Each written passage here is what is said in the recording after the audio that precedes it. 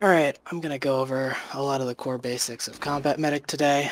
A lot of times in combat medic you will see it referred to as medium assault, and that is because as long as you're using the heal ability, you're gonna give yourself over 1,000 health. So that will make you not as durable as a heavy assault, but in a raw health output, you'll have more than light assaults and engineers. Medics are super great at making the game less frustrating. I'm sure all of you hate dying to air hammers and banshees, C4, and random frag grenades. Um, Medics are fantastic at just pulling out the res tool and undoing those deaths. As long as there's one medic, an entire team can come back up from anything. One thing that I'm going to talk about a lot is tethering.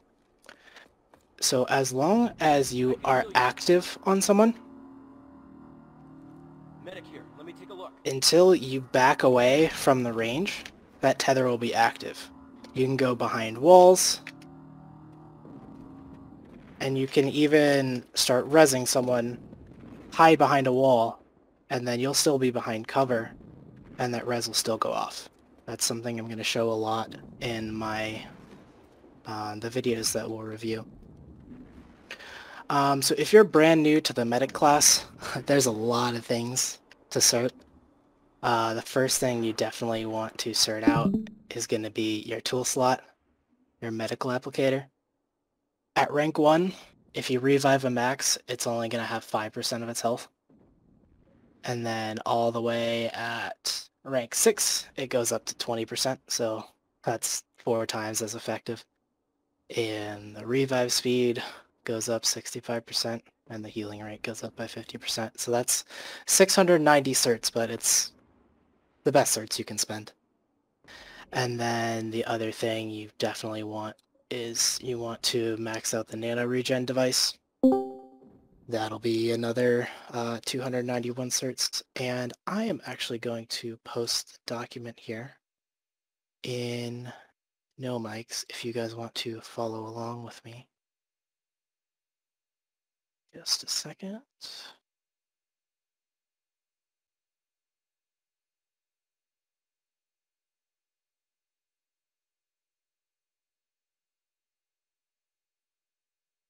And then I use the shield recharge field a lot. It's a lot more expensive to start out. If you look at it, it is it's about 1,600 certs total. I'll sort that out, but every single cert gives you a larger range and a faster regen rate, so that's really nice. As far as guns go, the default assault rifle is fine, but I recommend the first thing you do if you really want to play medic is you want to get the Terminus, because it's got, let's see, compared to the Pulsar C, or the Pulsar VS1, it's got almost 80 more RPM, and it's just the DPS on it's fantastic. It's one of the guns that everyone uses on VS. It's very reliable. It's 1,000 certs, but it's money well spent. And if you prefer sitting in the back line, the Vandal's fantastic. If you like single shot scout rifles, it's got a lot of range. You can just pop people in the head all day long. And the last thing you definitely want is to find a reliable sidearm. The Beamer is not that great. The RPM's really high. You have to click it a lot, and it's pretty unstable. The big 3 recommended is the Underboss, the Commissioner, and the Pilot. So I recommend taking a little bit of time in the VR range, getting used to doing something simple like emptying your assault rifle magazine and then switching right to a sidearm. That's something you're going to do a lot, because once you kill 2 people, you're not going to be able to kill anymore with the Terminus, and you're going to need to switch to the sidearm.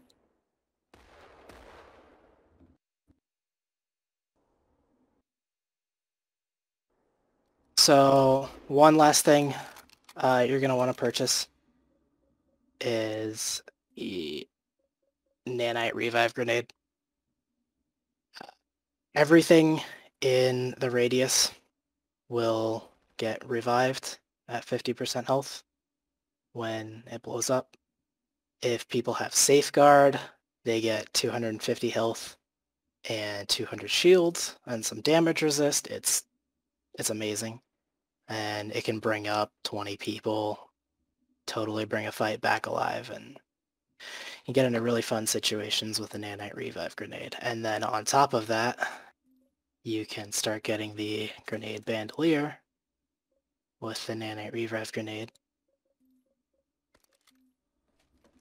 And you can get people up one time, you can get people up again, and as long as you're alive, you can just keep throwing grenades on point, and everyone will come back up and fight again.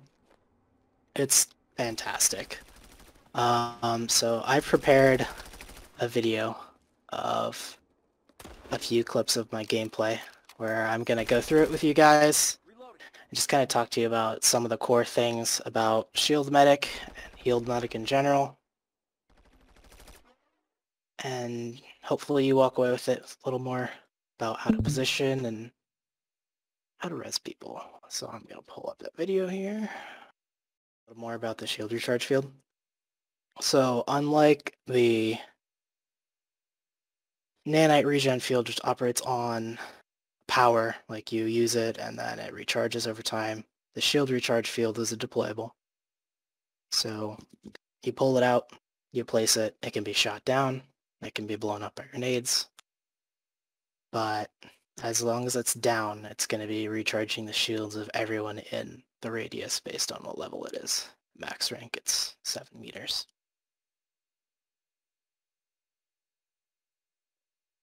And so this is one of my first classes. I use this the most for just gaining a ton of certs. I just find a nice place, I drop my shield down, and I throw res grenades as often as I need to. So on this shield class, I run medkits because I don't have the nano field, the regen field. So I need to have some way to top off my health if it gets really low. And then my implants for Shield Medic are Mending Field, which everyone below 300 health heals a little bit. It's really slow, and it's really only good at rank 5 because once you get it to rank 5, your shield recharge field also carries this effect.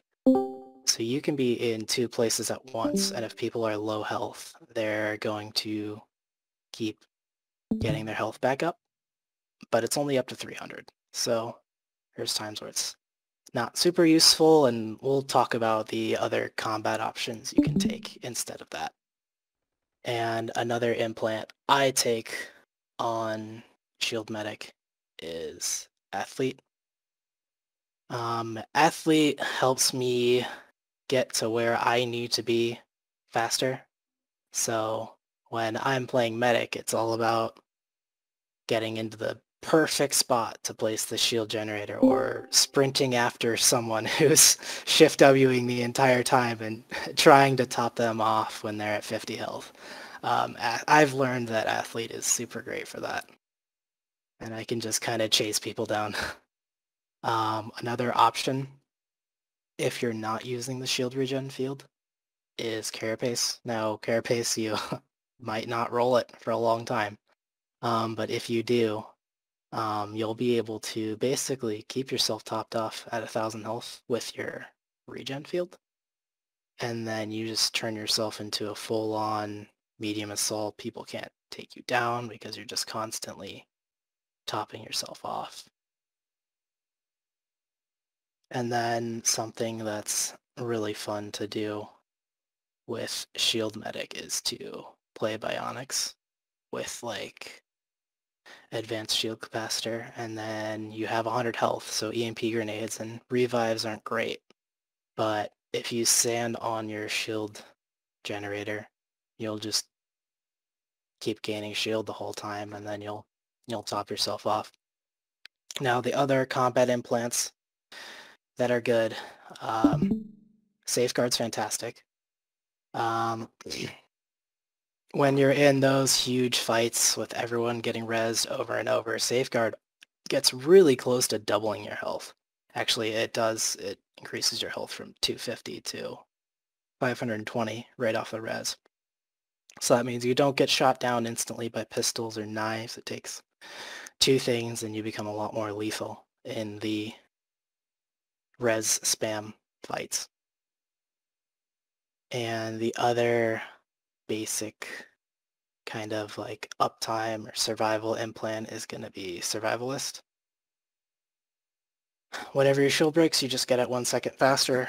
It's super simple. You don't need to be good at headshots or anything. It just kind of always sticks around. It's one of the implants I recommend maxing first for every class, but it's one that I play on most of my combat medic classes except for shield because I already have the shield regen field.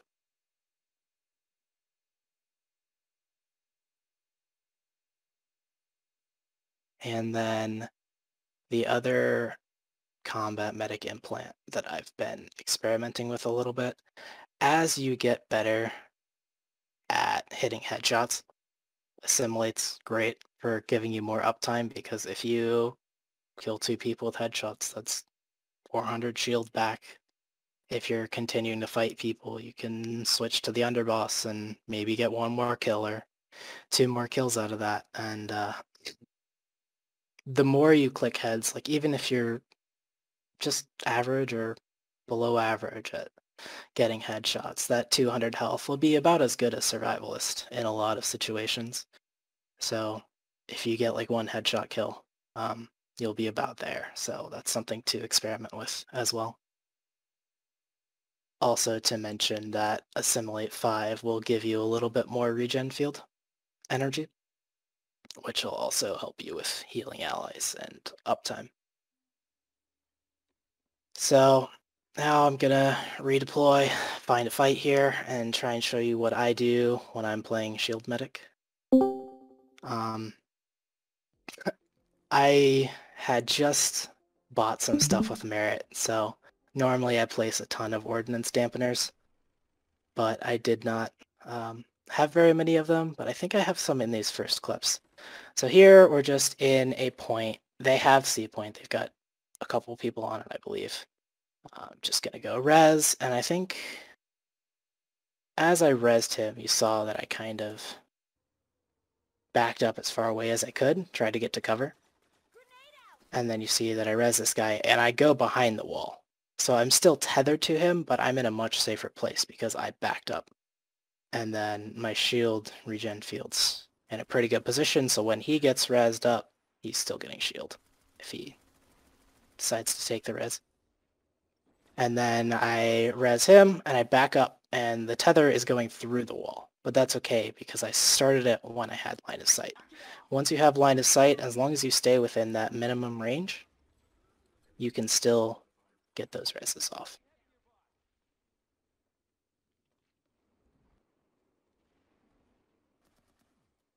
And so this is the cleanup of a fight. I think there's a couple people going up the stairs. So I'm going to be behind this person here.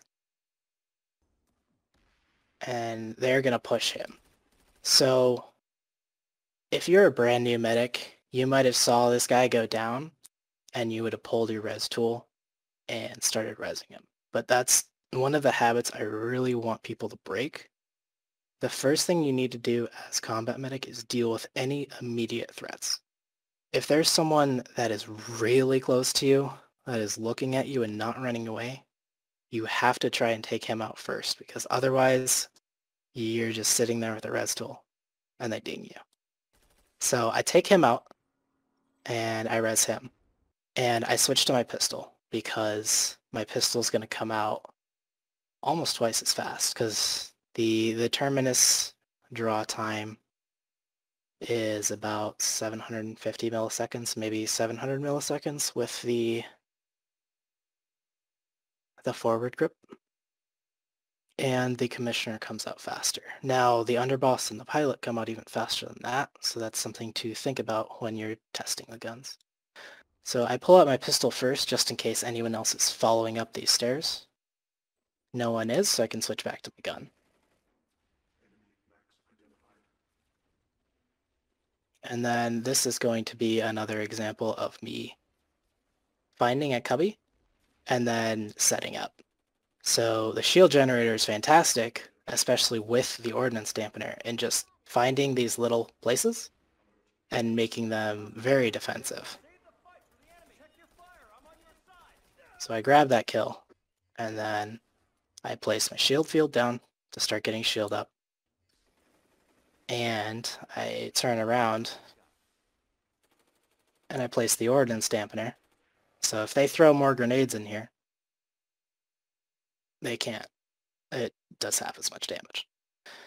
And if that guy was still around to take this res, with my shield generator and him and my constant reses, we might have been able to just camp out there. People would have got shields, and it would have been great.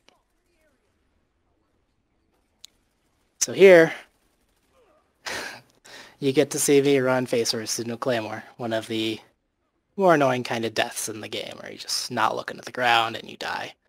And I kind of wanted to emphasize this death because it's part of the new player experience of just dying over and over to stupid stuff, which you wish you didn't have. But as people play combat medic and they just revive people who are not even in their squad, just people on the ground, it really helps keep people out of the death screen. And if people are out of the death screen and res where the action is, they're going to be more inclined to play game. And I know a lot of people here in SKL, our goal is to keep people playing the game, and being a good public medic is very helpful for that.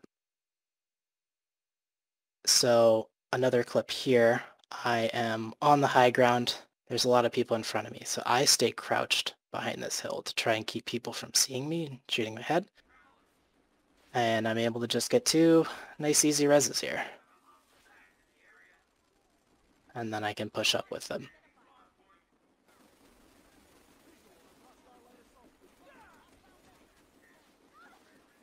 And now I wanted to talk about this clip because I did something that I told you guys not to do a minute ago. I walked up to these people with my res tool out, even though they were dead. And there's an immediate threat right here.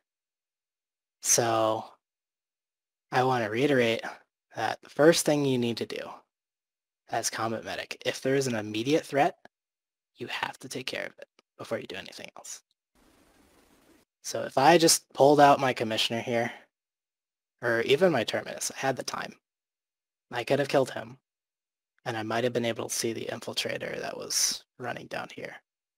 And once those 2 were up, maybe there was a better chance here. And if I had resonades here, I could have thrown a resonade, and while the resonade was about ready to explode, I could have pushed up and tried to challenge this guy.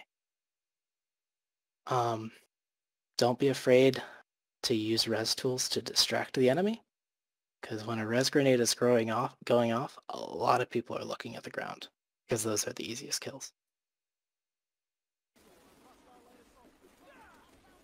So I go here, I don't eliminate the immediate threats, and I get dinged.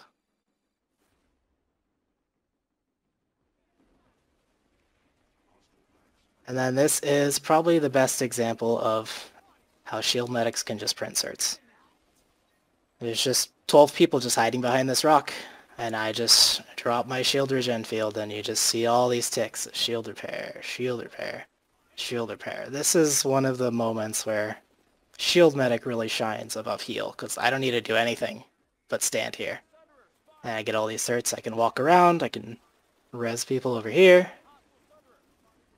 I can hit allies in the back with resonades. And I just keep getting these shield repairs.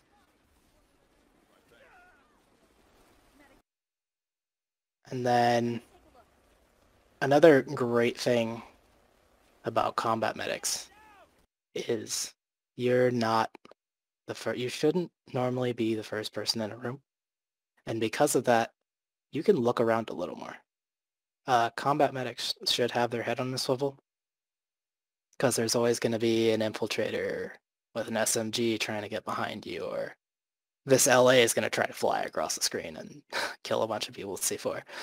You're going to see my accuracy is not the best here, but the thought is there to just keep my head on a swivel, stay focused, and eliminate people who try to get behind.